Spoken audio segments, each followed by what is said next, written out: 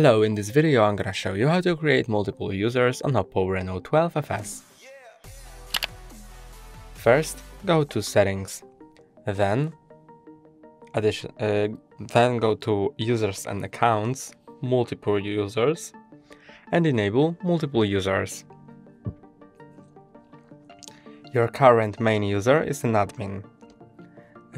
Then it automatically adds a guest, and you can add more users. Let's click on Add a User and enter the name of the user. Let's name it Brother. And now let's configure it. You can allow it to use calls and messages from the same SIM card, but I'm gonna forbid it. And then press on Enter to configure the account of the user. Next. Now select a language, go to Next. Select region, continue. I agree to user agreement and user privacy protection.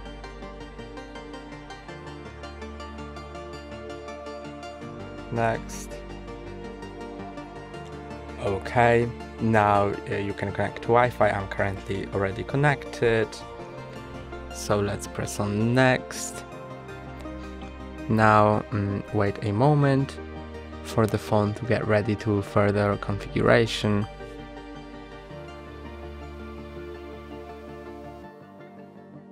And now you can sign in to the user's Google account. So do not sign in to your Google account.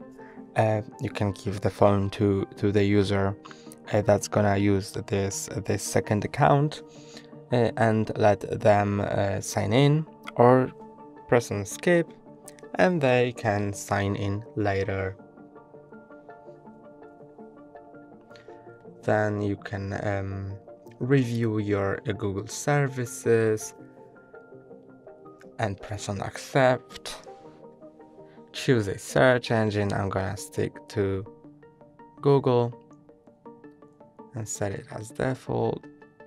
And now you can set a unlock method for that user. So create a password that so that user knows it.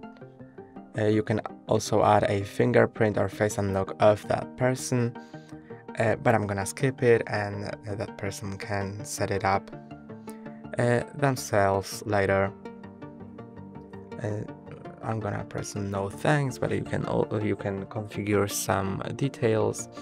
Okay, let's press on next. You can set screen display size. I'm gonna set it to default, and screen navigation. I'm going with gestures. Done. Get started. And this is the account of the second user. To switch between accounts, you can either do it on home screen or on lock screen. Just slide down from the top of your screen, slide down again, and click on the user icon. Now you can click on the user, test, and switch. Okay. To switch from the lock screen, you can do basically the same.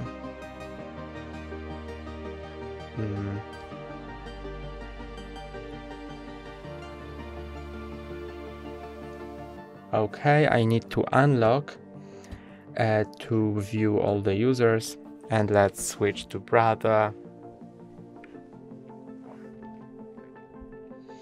And let's switch again to go back to admin.